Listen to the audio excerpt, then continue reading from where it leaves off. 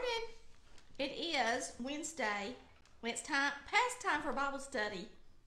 I was sitting here working, and I looked up at the clock, and I was like, oh my gosh, I went past time for Bible study. I wanted to go see Mom, and it's pouring down rain. I don't know if I want to get out in this rain. I've got to go, though, y'all, because I've got to make something for supper, and I don't have an onion or anything. And I was thinking about doing some potato salad. I might do it live. Anyway, let's talk about the Bible, the Word of God, right? Let me get to my place. We know that Jacob and Esau are grown, and Esau's a hunter, and Jacob is a soft gentleman. And Esau, all he did was spend his time in the woods and being strong and big and mighty. And Jacob spent his time as a shepherd and studying in the tents with the wise men. And anyway, Jacob wanted the birthright of Esau from the very beginning. And God said that's the way it was going to be. And it was true. He even tried to grab his heel when he was being born.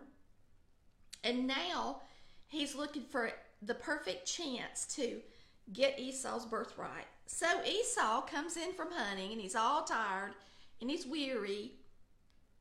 And he sees Jacob eating some, they call it different things, pottage. And it's a type of soup, and it probably didn't even have any meat in it.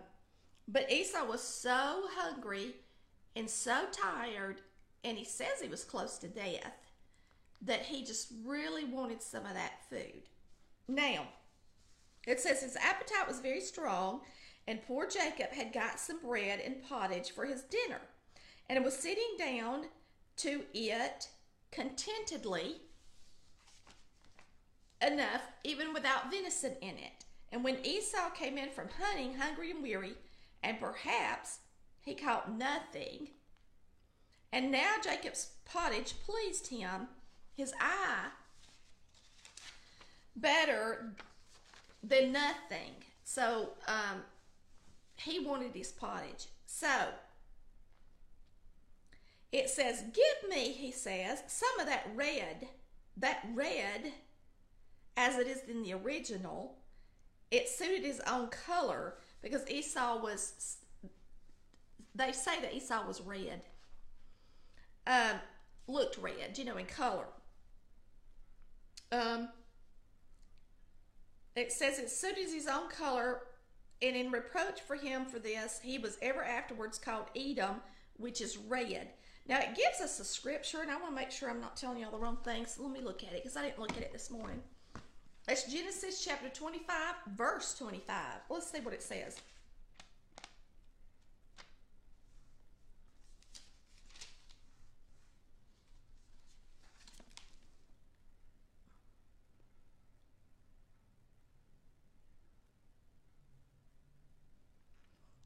Yep. It says, so the days were fulfilled for her to give birth. Indeed, there were twins in her womb, and the first came out red. He was like a hairy garment all over. So they called his name Esau. And afterwards his brother came out, and his hand took hold of Esau's heel. To his name was called Jacob. Isaac was 60 years old when she bore them. So Esau was red and hairy. He must have been red-headed like me. So it says, he said, give me some of that red. That red is, as it is in the original, suited his own color. And in reproach to him for this, he was ever afterwards called Edom, which is red. Nay, it should seem he was so faint that he could not even feed himself, nor had he a servant at hand to help him. Bless his heart. But entreats his brother to feed him. Okay? So he even wanted his brother to feed him. He was so tired. I don't even know how he got in the door, do y'all? If he was that tired. It says, note, and this is for us, okay? It says, those that addict themselves to sport weary themselves for very vanity. And that's in Habakkuk 2:13. They might do the most needful business and gain the greatest advantages with half of the pains they take and half of the perils they run into in pursuit of their foolish pleasures. Those that work with quietness are more constantly and comfortably provided for than those that hunt with noise. Bread is not always to the wise, but those that trust in the Lord and do good, verily they shall be fed with daily bread, not as Esau, sometimes feasting and sometimes fainting. So he's just telling us that what it amounts to is that Esau was so addicted to hunting that he would stay out there because he wanted to be successful and win. He wanted the hunt. He wanted the game. He wanted to bring in that animal. And he was so addicted that if he didn't, he would stay out there so long until he fainted, until he couldn't go anymore. He was obsessed with it, y'all, which is goofy, you know. I mean, go out and hunt, have a good day hunting. If you don't get anything, go the next day, maybe you'll get something. But he was crazy addicted to it. And so they're letting us, that's not good. It's not good to be obsessed with anything in our life, no matter what it is, unless we want to be obsessed with God, right? It says, the gratifying of sensual appetite is that which ruins thousands of precious souls. Surely Esau was hungry and faint. He might have got a meal's meat cheaper at the expense of his birthright. But he was unaccountably fond of the color of his pottage and could not deny himself the satisfaction of a mess of it, whatever it cost him. Never better can come of it when men's heart, okay, let's see, it says never better can come of it when men's hearts walk after their eyes, and when they serve their own bellies. Therefore, look not thou upon the wine, or as Esau, upon the pottage, when it is red, when it gives that color in the cup, in the dish which is most inviting. That made me feel guilty about food this morning, y'all.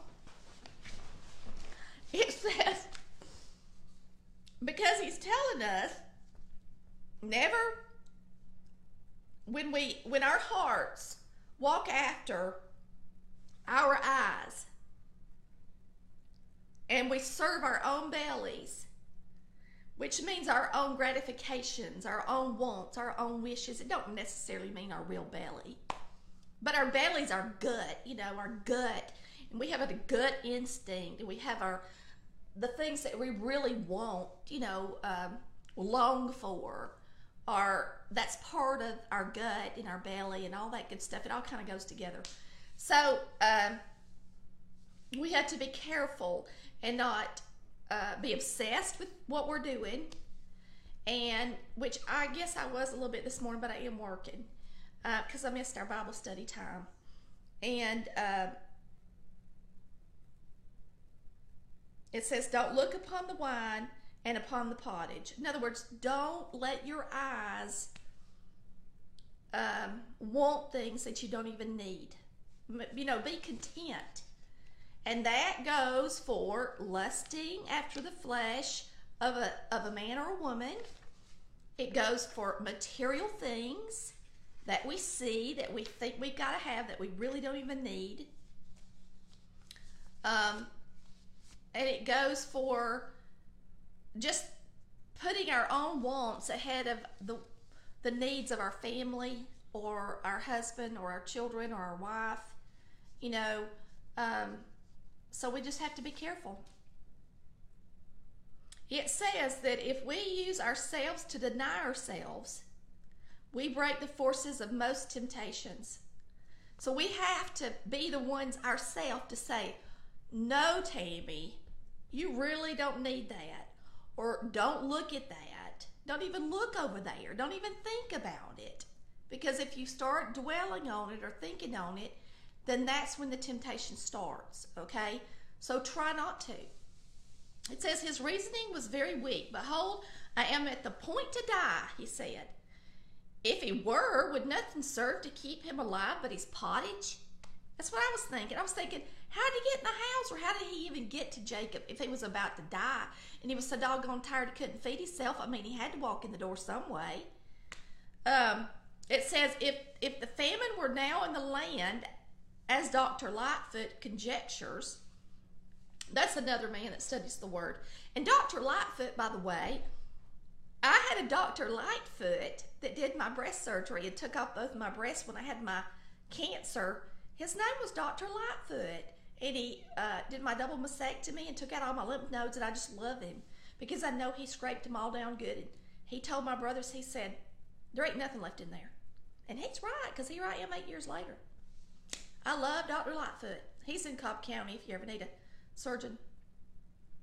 Anyway, it says, we cannot suppose Isaac so poor or Rebekah so bad a housekeeper, but that he might have been supplied with food convenient in other ways. Of course he could have been. It says, and he could have saved his birthright, but his appetite has the mastery of him. He is in a longing condition. Nothing will please him but this red pottage. And to help his desire, he pretends he is at the point to die. If it hadn't been so, was it not better for him to die in honor than to live in disgrace and die under a blessing than to live under a curse? The birthright was typical of spiritual blessings and privileges, and those of the church of the firstborn. Esau was now tired how he would value them, and he shows himself sensible only of present grievances. So all he could think about it, y'all. All he could think about, because he's all into himself, all he could think about was getting that food into his body. So much so that he was willing to give up his birthright. He was about goofy. And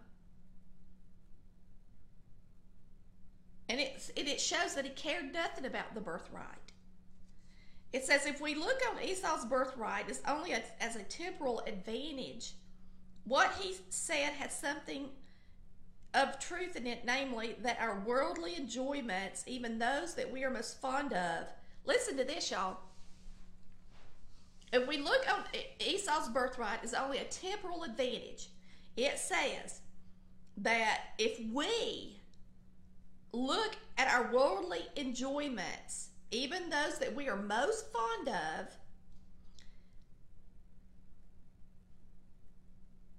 will stand us in no stead of a dying hour. They will not put by the stroke of death, nor ease the pains, nor remove the sting. So, all these things that we love so much, all these things that we concentrate on so much, all these material things that we seem to want to possess and think it's sentimental and it's so special, when it comes time and we're on our deathbed, and a lot of y'all know this, you've had parents to die, you've had spouses to die, you've had children to die, you know that when you're on your deathbed, none of that matters. None of it. You don't even care about it. Now, some people are goofy enough to be fighting over things when somebody's passing away, which is goofy, because it's just material things. But you know what I'm saying? If you're the one laying there dying, you could care less about how many books you got on the shelf, or about how many trinkets you've got that you've collected, or believe it or not, my granny was so concerned about her collard greens out in the garden. She really was when she was dying. But the majority of the time, even if you are concerned about it, it ain't going to help you none. I mean, they can't support you in your hour of death. So, it says, yet Esau, who set up for a gentleman, should have had a greater and more noble spirit than to sell even such an honor so cheaply. But being of a spiritual nature, his undervaluing it was the greatest profaneness imaginable. Note, it is folly to part with our interest in God and Christ and heaven for the riches, honors, and pleasures of the world, as bad a bargain as his that sold a birthright for a dish of broth. So he's telling us that we are just as goofy and crazy to part with our interest in Christ, God, and heaven for riches, honors, and pleasures of the world. That we're no different than he would be selling his birthright for a dish of broth. Repentance. Listen to this. Repentance. This is the end of it. Repentance was hidden from his eyes. He did not eat and drink. No, I'm sorry. He did eat and drink, pleased his palate, satisfied his cravings, congratulated himself on the good meals, meat he had had, and then carelessly rose up and went his way without any serious reflections upon the bargain he had made or any show of regret. Thus Esau despised his birthright. He used no means at all to get the bargain revoked, made no appeal to his father about it, nor proposed to his brother to compound the matter.